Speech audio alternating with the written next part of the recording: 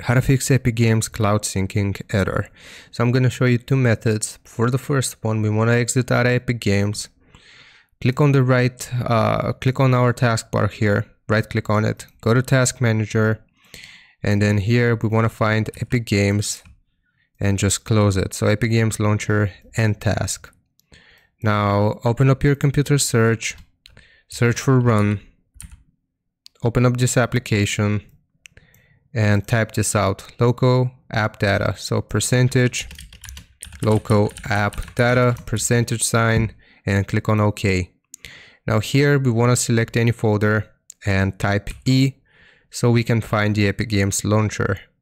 Open it up, open up the saved folder and delete this web cached folder. So right click and delete. Then what we need to do is open up Epic Games. It might take a little bit of time to open up, but the second step is super simple. Just click on your profile icon here, go to settings and check this box, enable cloud saves. After we have done this, this should successfully fix the cloud sync error on Epic Games. Leave a like and sub if this worked, and I'll see you next time.